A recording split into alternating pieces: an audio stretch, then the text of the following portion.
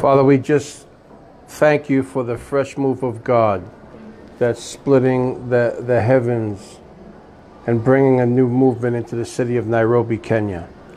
What happened in the year 2000, and then again in 2004, and then again in 2007 and beyond, in different visitations you brought to this city, where the enemy tried to act stupid and fight it and hurt it. It'll not happen again this time. And Father, I command in Jesus' name that anyone that would try to raise their hand against your anointing or your anointed, they will fall down and not get up. No matter who they are, I thank you that this will happen in Jesus' name. I speak this by divine authority, by the word of the Lord. And we thank you for a fresh visitation upon the people where miracles will become a normal, everyday thing. Supernatural provision of finance, supernatural provision of the miraculous to break poverty, to break depression, to break struggling and all this victim kind of mentality that's in people that have become weak when really they're supposed to be strong. Lord, you said in Revelation 1:6, we are kings and priests. So what happened to that? And you said in Revelation 5:12, that you were slain before the foundation of the world to give, to receive, but then to give it back to us because you're God and you didn't need it yourself. Power and riches and wisdom and glory and honor and might, strength and blessing for the purpose of taking dominion. And I thank you, Lord, that this is going to be the day and hour when people are going to rise up. There's going to be a rising up, a rising up. And I command the fire of heaven to even hit the Parliament House, the State House, the ministry houses, the government arena. They're going to be touched by fire. And many are going to repent and give their lives to Jesus. Because this is a Christian nation.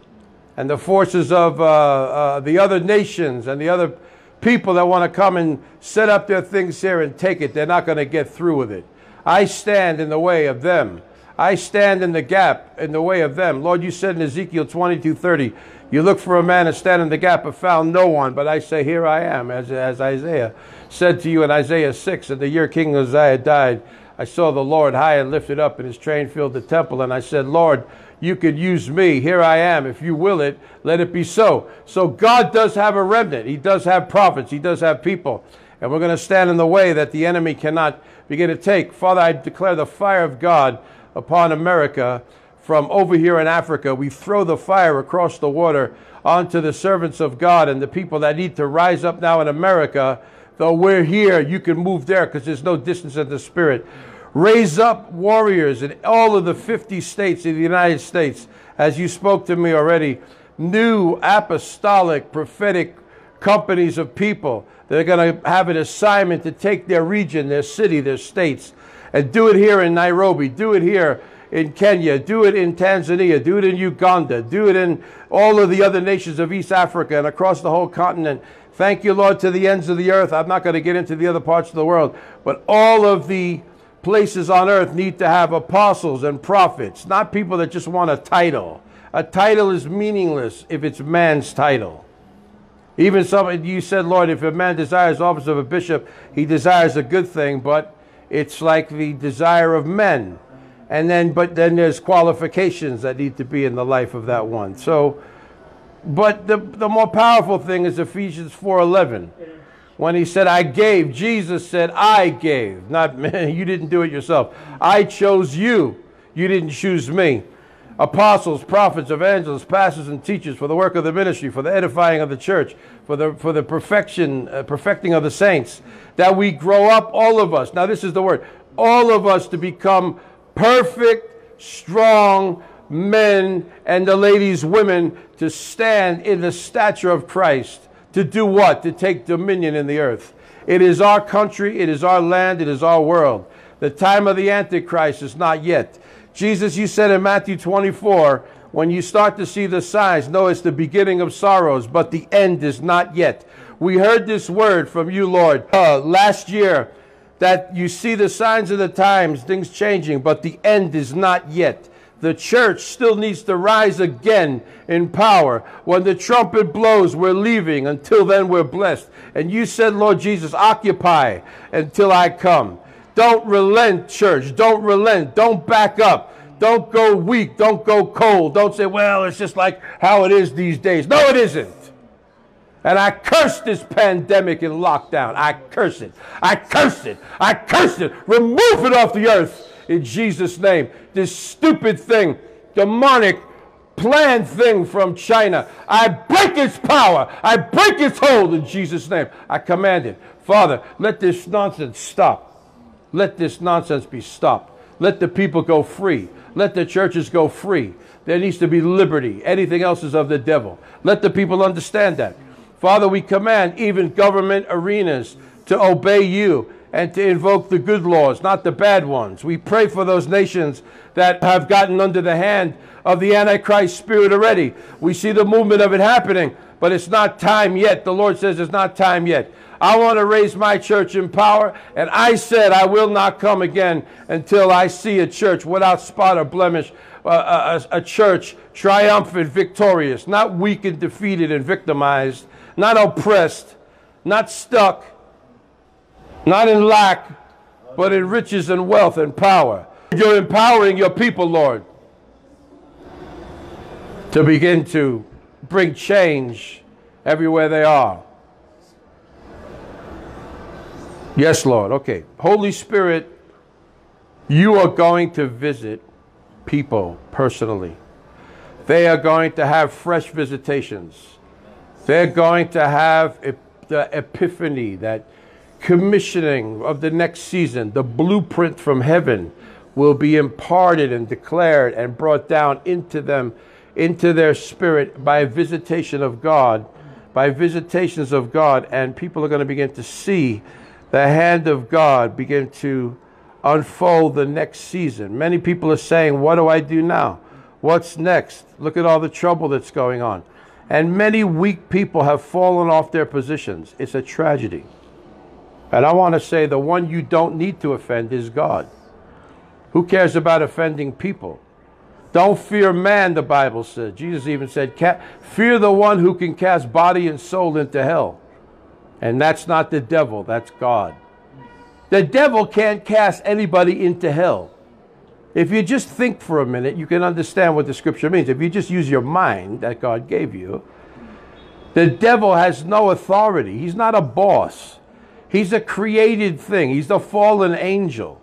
And he's already defeated by the blood of Jesus. So why are people so subjected to him? I'm reminded of the scripture where it says, is this the one that deceived the nations? Look at the pitiful little, stupid looking little thing. This devil, this Lucifer, this deformed angel. Do you know every demon that's ugly and like a monstrous kind of creature now? They were once beautiful angelic beings. When God cursed them, their appearance changed, their nature changed. Now they're ugly little things. And people think they're so subject to them. Why? Why? Is this the day will come? Is this the one who deceived so many people? It need not be so. But here's the key to how to overcome all that. The power, as I said before, the power of the Holy Ghost. Without him, you have nothing that you can do. Jesus says, without me, you can do nothing. And without the power of the Holy Ghost, you can't produce anything supernatural. But we're supposed to live in the realm of so much glory where it's like our life every hour of every day is naturally supernatural. And I tell you, that's been lost. Sad to say, what a tragedy that sometimes the Holy Ghost himself is the least known person in the church. Why? The Lord says, what has become of my people? Paul even said, who has bewitched you to believe something else? There's another scripture I was looking at yesterday that says senseless arguments and all that. You know, arguments and debatings and all that. That's just not according to the mind of Christ. These things are evil. James talked about sensual wisdom, but there's also the thing of divine wisdom. And James 1 is the 18th verse somewhere in there. It says, if you lack any wisdom, ask of me and I'll give it to you. Psalm 2 verse 8 said, ask of me and I'll give you the nations for your inheritance. Well, Father, we say Kenya belongs to us and your people. The nation of Kenya is a special place. It's an epicenter. It's an epitome. It's a capital. It's a place of a movement. And I say, church, arise, wake up from your sleep. Thou and you that slumber and sleep, Isaiah 52 said, wake up, O Zion, awake, awake, awake, awake, awake, for now the time has come that God has need of you. And don't be one of the ones that's fallen off the wall. Many have closed. Many churches, by the way, will never reopen because they didn't have the power of God, and they don't now. They've backed down. They've chosen to submit and compromise themselves to evil. God never called us to listen to any edict. You know, back in the day, they were trying to say, oh, the edict of this one, the edict of, look at, there was Nebuchadnezzar, there was Nero, there was all these wicked men. Look at Hitler in Germany. Look at Stalin in Russia. Look at Mussolini from Italy. Look at these ones in history past. They're all in hell today. And they were trying to throw out things, what you should do, what you should do. We were never called by Jesus to submit to all of that. We're supposed to stand against the forces of darkness and say, no, we are the church triumphant. We are the church victorious. We are the ones who God has elected and ordained to stand as firebrands, watchmen, gatekeepers, warriors, to begin to bring things and to speak things into being. And I declare that the revival that heaven is opening, heaven is opening it now. He's opening it now. It's already being released and in motion. And I am doing this, says the Lord. You're going to begin to see mighty, mighty visitations. And I pray, Father, over those servants of yours that really are hungering for you, and you know you can trust them, that they're faithful. They're not foolish, but they're faithful. And you're going to visit them now in this season, even in this day, these few days now. New visitations from God are going to come, and you're going to begin to show and speak details of what to do next. And I thank you, Father, for the breakthrough and the mighty, mighty, mighty movements of heaven on the earth. Jesus, the model prayer that you prayed, you taught your disciples, Father God, hallowed be your name, Almighty God, Heavenly Father, your name is holy, your name is hallowed. Let your will be done on earth as it is in heaven. Let your kingdom come on earth as it is in heaven. And that's supposed to be our whole, our entire daily life. But yet for so many, too many, and most perhaps, it's not the case. But I thank you that there's a new visitation coming. And it's going to be God that gets all the glory. Lord, no man gets the glory of this stuff. No, no, no, no. No man gets it because only God could have done it. And only the fool would think that he has some part, some big position in this. And let's stop, saying all these things to declare who we are. Why don't we just start talking more about God? When the anointing is there, people know it. When the power of God is moving, he gets the glory anyway because he's the one that initiated it. He's the one that started it. He's the one that's finishing it. And Jesus, your name is even Alpha and Omega, Bishop and Overseer of our souls. So we thank you that you are the Supreme Lord. And we lift the banner high. Jehovah Nissi, the banner over Kenya. His banner over us is love. Thank you for the movement of heaven on the earth in this city of Nairobi, in the nation of Kenya, throughout East Africa, across Africa, to the Middle East, back to America, up to Europe, all the way Asia, and around the entire world. A new movement from heaven happening in this time right now. I declare it, Father, in Jesus' name. You said in Amos 3:7, surely I'll do nothing unless I first reveal my secret to my servant the prophet. And when they begin to speak, people should echo it like a lion has roared and the people fear. The prophet speaks and then the people can echo the voice and follow it. I thank you for the implementation of the new movement that's happening right now in this land, greater than ever before. Lord, we've seen moves of God in the past, great revivals that touched literally millions of people. But then it seemed that these things happen, they come and they go. But now, in this time, something new is being opened. Right here in the middle, I'm right in the middle of the capital city. Sitting here right now, in the middle of the capital city, right in the center place. This is a very strategic place to declare this. The State House is over that way, the President's house. The Parliament House is over that way. The main media network station is right across the road here. We're right here. We're right here. And Father, I thank you that everybody, millions of people, countless millions will be touched by this revival. And it won't just be a revival, it'll be a reformation. It'll even be a revolution to change things that are, to make them as God has ordained them to be. And Father, we know by faith you said that you call things to be so that are not seen yet, but they are already there in the spirit. They're going to now happen in the natural. I thank you, Lord, that you're going to raise up successful business people to be great entrepreneurs. They're going to become multi-millionaires and billionaires. I thank you, Lord, for favor upon businesses. I thank you for breaking. You're going to break the devil of poverty. You're going to cause change. It's just on a level that's not been seen. And I thank you for this new movement. Every revival of the Holy Ghost has economic revival in it, has provision and financial blessing in it. It flows like that. People begin to be blessed. Every revival we've ever seen, that I've ever seen in my ministry, I've been on all 6 continents, now 32 countries, which is a few, not so many, but it's a few. That's a good start. And then this whole mess happened with this pandemic nonsense that stopped everybody from traveling. What a devil from hell. It's just from the devil. I pray, Lord, that you'll open everybody's eyes to see that, and they begin to fast and pray and declare fire against this pandemic, this nonsense thing, that the whole world opens up again. There needs to be free movement, free travel. In Jesus' name. So much to say about that, but I thank you, Lord, that people are going to see it and come against it and not accept it, not bow to the voice, the edict of the people saying, do this and do that. And God, you never said do it. You never said do it. You never said it. You never said it.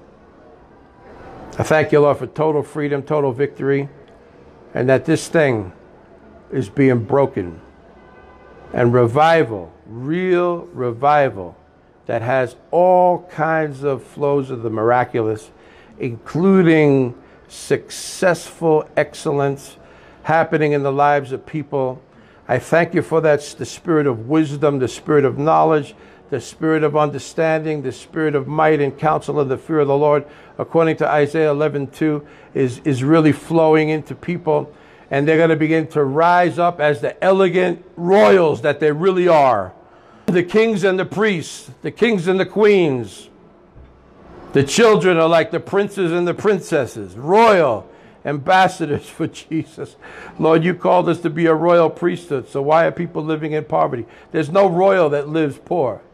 There's never anybody that's a royalty. On earth you have these royals, but really we're called to be higher than them. Even any political, people worship the politicians are political. They run after them. But a preacher, wow, who are they? You see how deceived people are. People don't realize their true nature. Father, in Jesus' name, you are going to reinstitute that. And people are going to begin to change. They're going to dress better. They're going to get things. They're going to put their faith out. They're going to say, I have to work on my life. And one thing, the word of the Lord came to me again today. We need to build our personal world.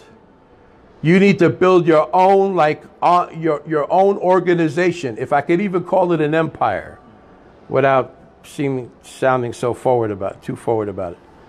An empire, your own thing, your own order, the structure of God in every individual person's life needs to become a glorious organization. And then here's the key now, if everybody would do that, and then when we all come together, we're all royals living in the glory, living in wealth, living in beauty, everything changes. Then where does poverty stand? You look at people that are poor and messed up and you say, hey, what happened to you, man? Come over here. Let me teach you a few things. And I command, yes, Lord, by divine authority, I feel this again. I command as God's servant right now, I am Thomas Manton IV, that is my earth name, but God has commissioned me. The Lord has appeared to me and laid his hands on me to be his prophet to the nation. So I speak under that divine authority. Listen to me. I declare and command that every preacher who's any good, not the ones that are off and they can't hear God and they can't flow, but the ones who can get in tune, that they begin to teach people the Word. Teach people the Word. Bring the importance of the Holy Spirit, as I was saying. Without Him, you have nothing. You cannot produce Christianity. You cannot disciple nations. You cannot have power if you don't have the Holy Ghost. And then to teach people the Word of God. And then how to exercise their faith, the spirit of faith, the same spirit of faith like Abraham had, the same spirit of faith and power that the servants of old had. And here's another thing. Every patriarch that walked with God was wealthy financially. Every single one. Solomon, David, Job, even Job. Jehoshaphat, that guy, was rich. And he got deceived in the end because he trusted a wrong person. He covenanted together with a wrong person, and it messed him up. But he had so much land and real estate, exotic animals in Tarshish. He had so much. And look at Moses, took the wealth of the nation. When God delivered the people out of slavery, they took the wealth of the nation. That's something that the anointing can also do. You have no business being poor, struggling, obscure, crying like a victim when God has made you a royal unto Himself. And a royal ambassador, even to bring that power to other people. So rise up, people. Rise up now. Wake up. Shake yourself. Begin to cry aloud. Begin to walk it out. Begin to find the principles. Begin to work the laws of God. Work the economic system, the biblical economic system. Work it for yourself. Tithing and offering and sowing. First fruits. Giving to the poor. Every day you should be giving something. Give even the little that you have. Take some of it and give it to someone. You're sowing a seed. And the Lord said in Isaiah 41, he that pities the poor, the Lord will also lift him up again, you know. And He'll repay. God will repay. And when God repays, He's generous. Proverbs 11:25 says, the generous one, the one who lives to give, will be like his life, her life will become like a well-watered garden. God will see to it. Ephesians 6:8 said, whatever good thing you do for someone else, they may not do it back for you. They may not be able to, or may not want to, but God, He will see and He will bless you. And when the Lord is blessing you, success and favor is just an automatic thing. 95% of your prosperity comes from favor. From favor, God's favor. That's how you get blessed. And Father, I thank You that You're dressing people up for success, for presentation in excellence, that the church will become the royal entity and enterprise that it's supposed to be on the earth. And I thank You for the touch that's being released now. And revival is being poured out. I hear the Lord, I hear trumpets blowing in the Spirit. I can hear it in heaven, in the heavenly realm, in the heavenly world, in the Spirit. I hear the trumpets blowing like there's an announcement being made. There's a new coronation. There's a new commissioning. And these visitations are just going to begin to hit people everywhere. And they're going to know what to do next. And they're going to get activated and busy in it. And the Lord says, you need to hear my voice. You don't need to hear it from man or hear so many different things. You need to hear me speak. You need to get with me enough that I will speak to you, and you'll know my instruction to you, and then you just do what I told you to do. And that's the thing that will become successful. And it will work because I have spoken and I have ordained it. And that is the word of the Lord. Let's lift our hands. Wow. Thank You for Your favor. Thank You for Your fire. Thank You for your, Lord, You said in Proverbs 10:22, the blessing of the Lord makes rich and adds no sorrow. You said the power to get wealth is ours. Deuteronomy 8:18 is there. We have to have that. We thank You, Lord, for the greatest kingdom expanding, kingdom advancing thing that's going to happen through so many people in this season from now. It's going to be unprecedented. The greatest days are not behind us. The greatest days are ahead of us. And we need to keep telling ourselves that. Keep reminding in the spirit world. We need to keep building ourselves up in that. The greatest days are just ahead of us. The latter house is greater than the former. That is the word of the Lord. And the silver and the gold is mine. The cattle on 1,000 hills, and the 1,000 hills that the cattle are on are mine, says the Lord. The earth is mine, the world is mine, and the fullness thereof, and all they that dwell therein. Is anything too hard for me? He said, I'm the God of all flesh. Is anything too hard for me? Here's the key on how to get things. You say, well, that's great, that's God. How do I get? By faith. By understanding that you're supposed to be a lot, do a lot, have a lot, and manifest it. And this will be the greatest day and hour to be alive. The privilege that we have to be alive in this generation is paramount. So the Lord bless you. May He visit you, as I've said. I believe it. I want to hear about it. I want to hear about it. I want to know about it. I am Thomas Manton IV. And I love you so much, and I'm praying for you, for God to really revolutionize your life and make you the great champion He's ordained you to be. The victor, never the victim again. The victor. Triumphant and victorious are you, in Jesus' name.